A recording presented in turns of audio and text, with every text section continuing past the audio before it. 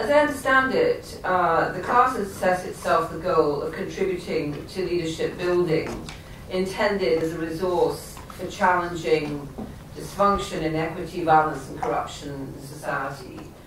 And of course it's the job of the class to figure out how best to accomplish that laudable goal with their resources. But our job is at least to consider some of the framing issues, the background and substantive issues related to leadership and its barriers. One of the definitions or the notions of leadership that I found most inspirational is the one offered by Leila Fadel.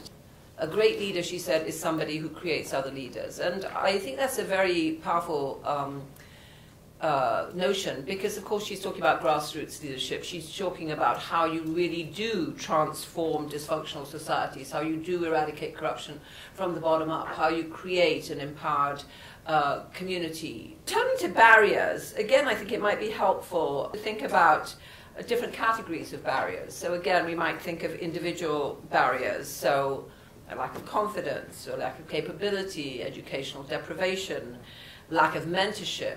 And then, of course, there are family and community barriers, the most obvious of which might be gender norms, if we're talking about women's leadership in the Muslim world. And thirdly, there are societal barriers, which I suppose are the ones that maybe we're going to think about most here.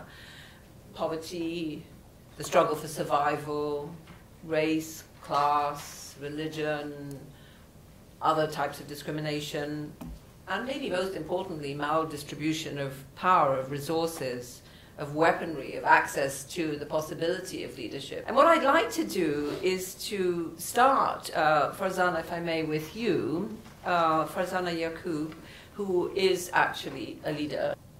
That it is an environment which makes a leader. It might not be the regular norms or the boxes that we have created in the educated society and not so educated society which makes a leader. Your environment, your life, your situation is what makes you a leader. A leader is also someone who your heart follows. Leila, I'm going to turn to you next. Leila Fadel is Edward Murrow Press Fellow at the Council of Foreign Relations, and she has been an international correspondent with NPR for years. She spent the last 5 or 6 years in Cairo. So the women that I've come across who are leaders lead in the spaces that they can find. So there are obviously women in parliament in Egypt. There are also women in leadership roles in Tunisia, in Syria. The face of the regime for a long time was a woman. But where they're transforming, I did a profile on a woman in Egypt who had been an activist for a long time and felt that space became quite dangerous. So she decided to try to empower people through food. So she went to rural areas. She plucked women who were interested in bringing money into the home, used them to start businesses, catering businesses, slow growth movement, slow foods, this whole very hipster kind of idea that you'll see here in Brooklyn. She was doing that with a mix of Italian and Egyptian food. But what she did, almost by accident, is empower these women to then be leaders in their own communities. They are now bringing in money. They are also representing a face of a class of Egyptian society that the upper class never sees and never interacts with on an equal level. So I felt that that is leadership, because the other big barrier for people is economics and exposure. Leaders come through exposure. If they're exposed to people through whatever means it may be, through the media, through reality TV, through the fact that there was a leader in their family that then opened doors for them, then they get to different audiences, different places. So I think exposure is a huge part of all of this. I'm going to now turn to Peter Gabraith.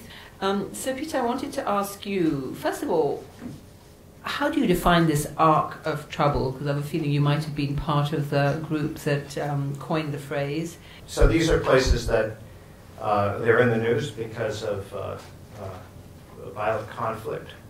Obviously, Lebanon, Syria, Iraq, Afghanistan, and really significantly in Pakistan. Instability,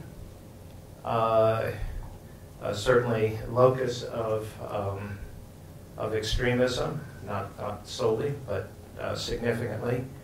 And there's a striking correlation between all of that and the fact that this is the part of the world where women are least represented in public life.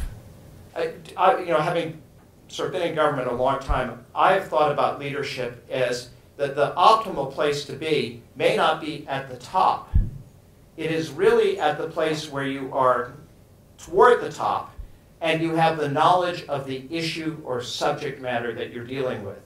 For the people who have the knowledge, you can't be totally at the bottom, but not necessarily at the top. So that's an interesting paradox. It's a different notion of leadership that you're advancing. To be a leader in the sense of positively influencing an outcome, is actually a detriment to be right at the top. And that really comes back to questions of what is leadership. Yeah. Because if we are looking at ways in which, well, including Kennedy School, we can contribute to leadership, it's not hopeless, because the various changes that are made can begin to make a difference. Now, it's hard, but it is, again, being at that point where you have both the knowledge and are high enough to make the difference. Last panelist, Maroof Syed, is a Pakistani entrepreneur who is on the board of directors of the Pakistan Innovation Foundation, amongst many other responsibilities. What do you, from your vantage point, see as barriers? A lot of times we conflate leadership with authority, but leadership can exist at multiple levels, as Peter alluded to. And I think we have to provide, in the sense that that is a clear barrier in terms of not being able to build capacity. The environment is prohibitive, if you can use the word, but prohibitive in allowing people to transform society or use their whatever level of leadership they have to affect change. I have felt the same thing, that the absence of a space to have scholarship, like this room, for example, this open dialogue that we're having now about the Muslim world, there aren't that many rooms like this in the countries where I've worked, where people can openly discuss what's a woman's role, what does Islam say about a woman's role, what is our ability here, what can we do? That gets shut down so fast in so many countries that I've worked in, and so much of the scholarship about Islam in the modern world or leadership that comes out from people from that diaspora in Western countries. So the idea that the discussion can't happen, I think, is the first problem when it comes to leadership in general, that the discussion doesn't exist and the spaces for that discussion don't exist. So the environment and the space, I think, is most important, the democratic institutions. That's what I see when I'm there, because the demonization of certain thoughts creates this sort of polarized, dangerous environment. Leadership doesn't have to emerge only from power corridors, but it can emerge from private sector, it can emerge from nonprofit entities, and these mavericks are a byproduct of the environment that they find themselves in. They are rebels by design, and they are rebels because the environment doesn't allow them to function in any other way. They have to break rules to actually move forward. We have in this country, a very linear view. You're in office and you're in power. But in large parts of the world, including this part of the world, you can be in power and not in office, and in office and not in power. You might be talking to the Prime Minister and you might be talking to a position. But where is the actual power might not be in that position. The actual power might be somewhere else. Just to illustrate, in Benazir's case, this issue between being in power and being in office.